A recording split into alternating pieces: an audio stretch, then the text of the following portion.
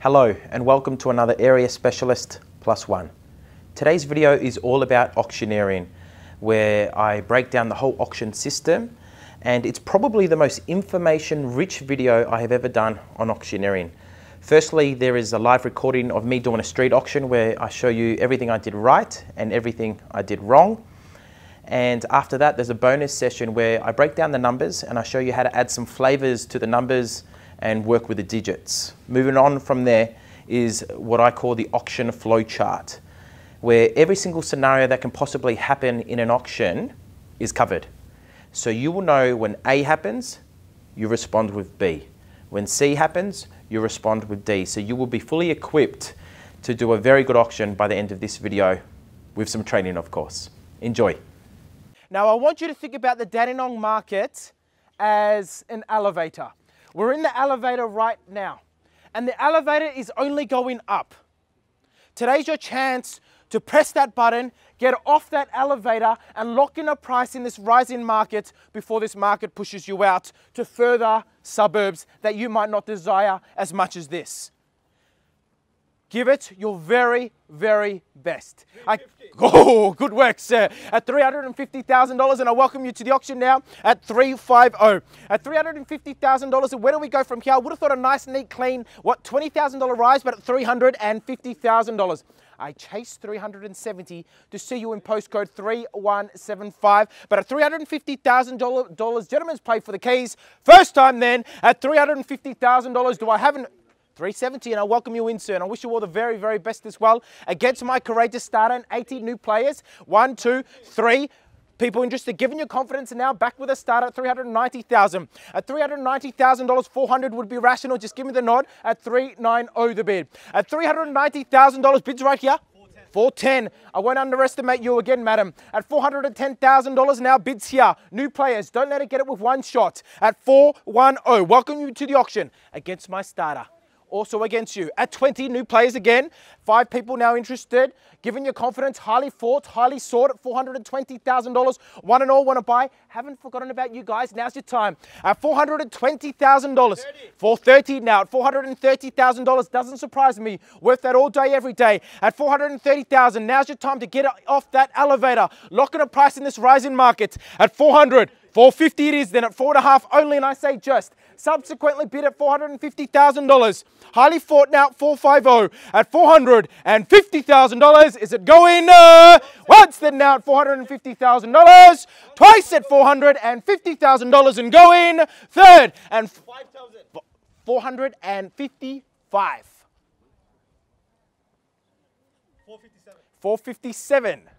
457. Surely not going to miss it for $2,000. I would have thought 460 would be rational. $3,000 to see you in, back against my starter. At $457,000 only now. At 457. Amongst it all, with it all, 460 it is. At $460,000, staying strong, but so are you, madam. At $460,000, I haven't forgotten about you earlier, sir, or here either. Anyone else hanging back, now's your time. At $460,000, 465, and you'll enjoy this home 365 days of the year. But at 465 is the comeback. In good health now. At $465,000, it's the front one. No active owners corporation. It's like a house on low maintenance. At $465,000, do I knock it down? Walking distance to absolutely everything. Now's your time. At $465,000, is it going? No late bids, no late offers.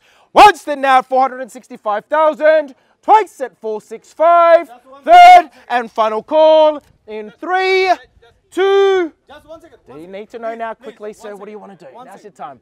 465. $465,000 bids right here. D, do I have instructions? 66. 466. Good work, sir. Where were you before, though? $466,000, and I welcome you in now at 466. 468. Doesn't want to let you get it with one bid, sir. You don't look like a sniper. At 468. 469. At 469 then, at 469. Madam, you've run the marathon. You've run all this way. 472. Can't pick the figures. At $472,000. Maybe 500 would be a clever play for the keys, sir. At $472,000.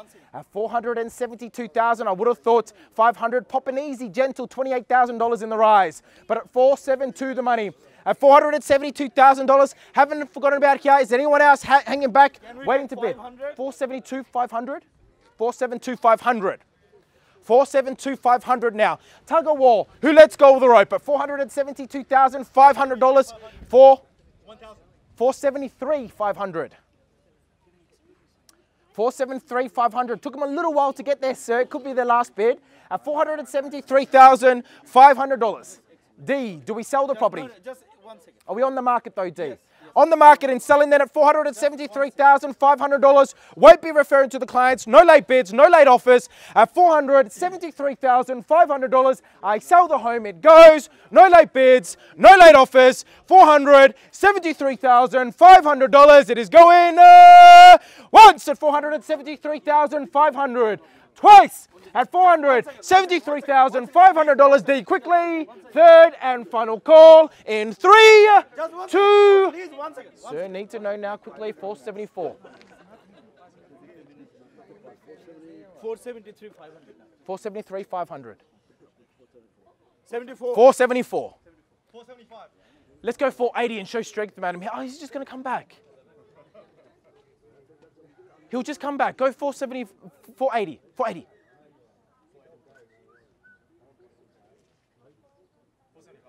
475 then. 475. Sir, I just asked them to go 480 and they didn't. You look like a clever man. I think you can read into that body language. At 475 now. 475. At $475,000. Bids right here. Possibly 475. 4 3/4 the money. Your chance to lock in a price in this rising market. Low turnover. It's the front one. No active owners corporation. It's a young residence moving into absolutely nothing. We are on the market. We sell the home. No late bids. Sir, you started the auction. Are you still in? I appreciate your work. Thank you so much. How about you, sir? Thank you so much. Really appreciate your efforts, gentlemen. No, thank you so much. At $475,000, sir, we in? All right, beautiful work. Anyone else hanging back, waiting to bid? No late bids, no late offers. $475,000. I sell it right now and it goes once, twice, third and final call in 3, 2, 1. Sold. Well bought. Thank you, everyone. Thank you. Congratulations to the new owner, to the underbidders. You've done a fantastic job. We'll try and find you something. On behalf of your area specialist, please drive safely and thank you. You gave a good shot. Thank you very much. Thanks very much. Our underbidders get movie tickets, so there you are. He looks like a good date as well, all right? Thank you. You have a good shot. Thank you. You have a good shot. Thank you. You have a good shot. Thank you. Okay, a breakdown of the auction numbers. Here we go. So firstly, we have A plus B equals C. So an A number is the bid that you're at. Okay, the B number is the bid that you're looking for, and the C is the total sum of A plus B. So for example, at $500,000, looking for $10,000 to make $510,000.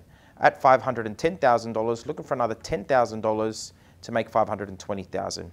So these are the numbers that you can play with. A lot of auctioneers only play with the at. So at $500,000, at $500,000 now, at $500,000 here in the heart of Bobville, at $500,000 here. Gentlemen's bid now at $500,000. So that's the only number that you hear a lot of auctioneers do.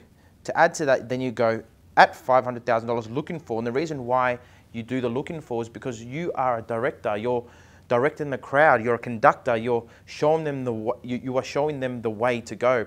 So you need to guide them, and so you need to show them what you're looking for, and then the tally, of course.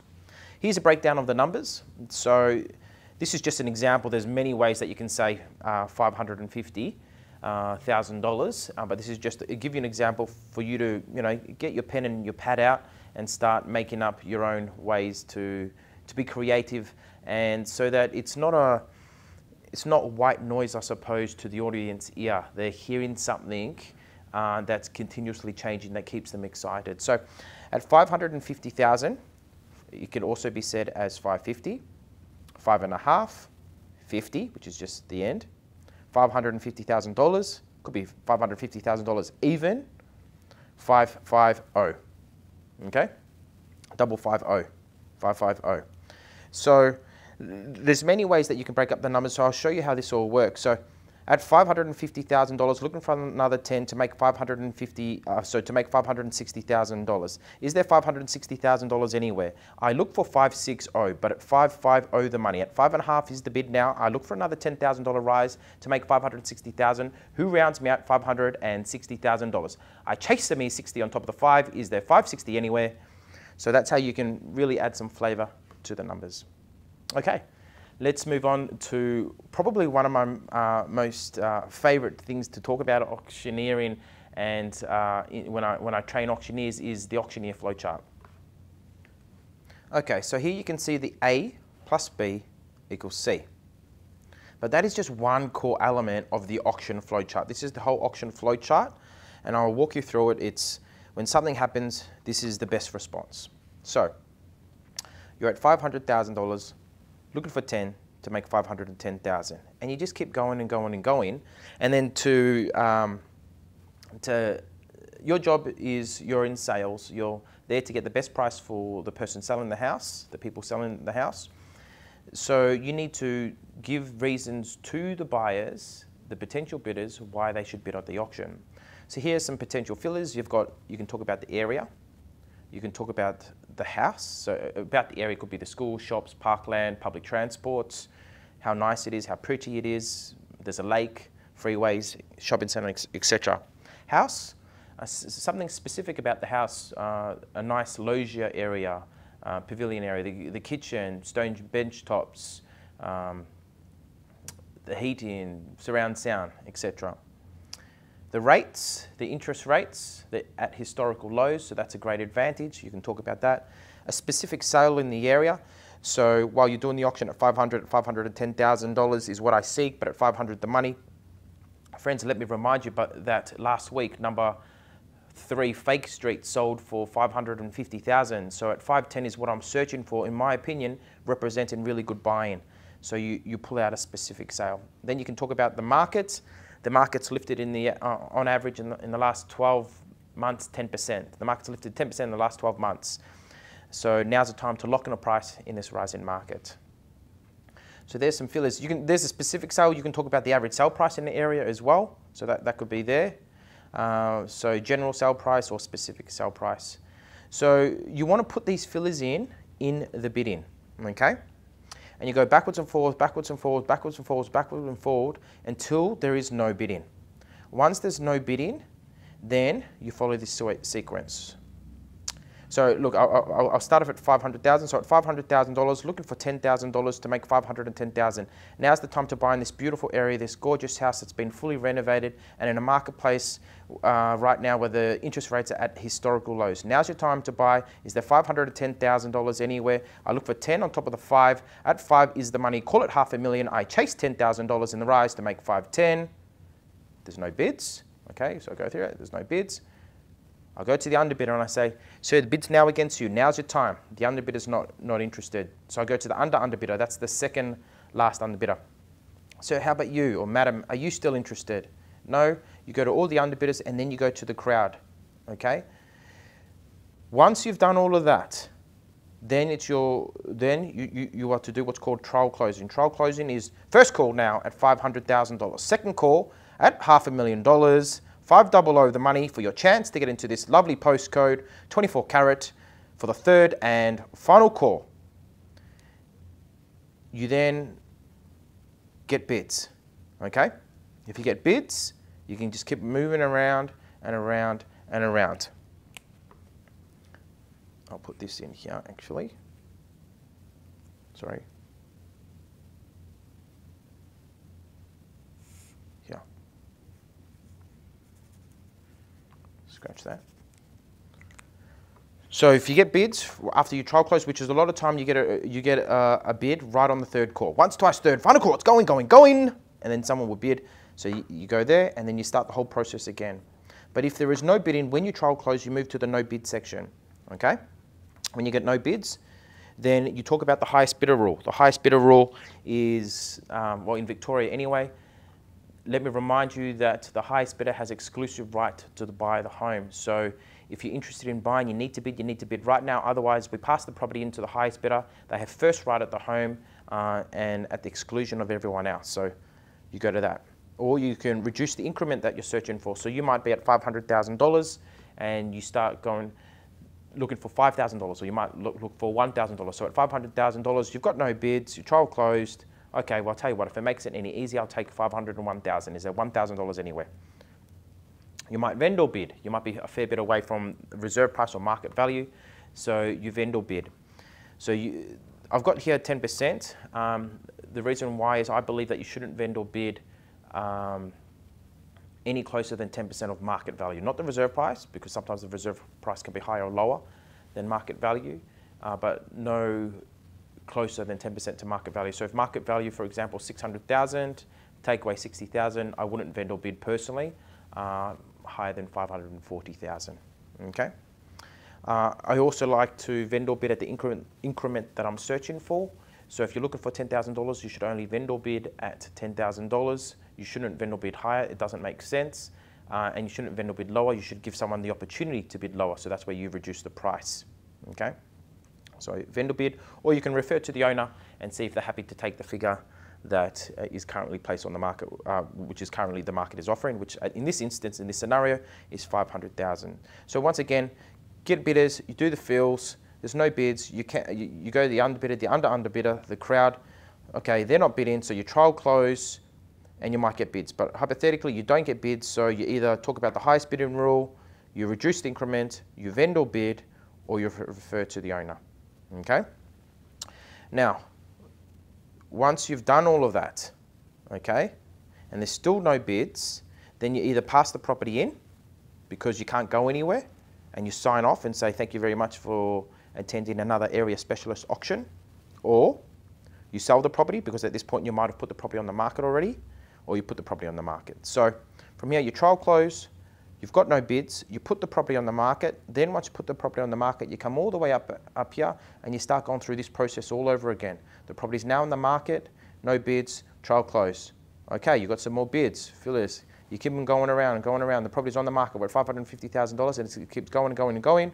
And then there's no more bids. The marketplace is exhausted, so there's no bids. We've already put it on the market. I don't need to pass it in because it's on the market, so now I go down to sell it and I sign off. I don't know where the good is in goodbye, however, drive safely. Take care. Thank you for listening. Okay, so I'll go through one where I go through a bit of numbers, okay? At $500,000, I look for another $10,000 anywhere in the crowd. Is there $510,000? Your chance to buy into postcode 3173. This gorgeous renovated home, like to see you win it at $510,000. Who makes $510,000? I look for $10,000 on $500,000. Sir, are you interested? How about you, madam? Are you interested? Well, is there anyone else hanging back, waiting to bid? Now's your time. Now's your chance. I chase $510,000. First, second, third. Good work, madam. Thank you for the 510. At $510,000, perhaps make it $520, sir. That would be a good strategy. Is there $520? Yes, good work, sir. Now at $520. At $520, perhaps the 10s aren't working. $550 from here would be a lot more effective. Who goes another 30 in the rise? I chase 30 quickly now for 5.5. At $520,000, I look for 30. Who makes $550? Your chance to lock in a price in this rising market. There's historical low interest rates. Last week, 4 Chopard Avenue sold. It sold for $600,000. Now's your time to buy. Sir, are you interested? Madam, are you interested? Anyone else hanging back that hasn't bid? First, second, third, final call. We're at $520,000. Third and final call, no bids. Well, let me remind you that should we get no more bids, in this instance, let's say the reserve price is $600,000 or $550,000. Should we get no more bids, we're at $520,000, we will exclusively negotiate with the highest bidder. So if you're interested in buying, you need to bid and you need to bid right now. Good work, sir. You're in at $550,000, we're at $550,000, etc., etc., etc. Let's just say now we're up to $600,000. Oh, no, we'll say we're at $590,000. We're at $590,000. Now's your time to buy. First, second, third, and final call. Well, I'll tell you what, if it makes it any easier, there's no bids, I'll take $1,000 rise. Is there $591? Good work at $591. $591, 2, 3, 4, 5, 6. Good work now at $600,000. At $600,000 the bid, and it stops, okay? There's no bidding. At this instance, you might want to refer to the owner and see if they're happy with that. Refer to the owner. They go, yep, okay, I'll take 600,000. So you go back out to the marketplace and you say, okay, I put the property on the market. I'm selling the property at $600,000. We are on the market. We sell the home. If you're interested in buying, you need to bid. You need to bid right now. No late bids, no late offers. If you're wanting to buy, now's your time. We're at $600,000. Look for 605,000. Is there 605 anywhere in the crowd? Look for 605 quickly. Your chance to buy into Fakeville on number 3 Fake Street. Sir, you're in. Madam, no late bids, no late offers. Anyone else hanging back? Once, twice, third, final call. It is going, going, going. I sell it in 3, 2, 1. Sold. So there you go. That's the auction flow chart. So obviously it will take you a little while to digest this. Play with the A plus B equals C. Play around with the numbers. And hopefully this enables you to be really equipped for your auctions. Thank you so much for listening. Cheers. Hi, I'm Michael Choi, the founder of Area Specialist, a company that focuses on recruiting, training and retaining the best talent in real estate. We provide a very high pay structure, we help you build your own rent roll, and we brand you, not the company. All this while providing 360 degrees of support. So if you're interested in joining one of our offices or would like to open up your own office, please make contact.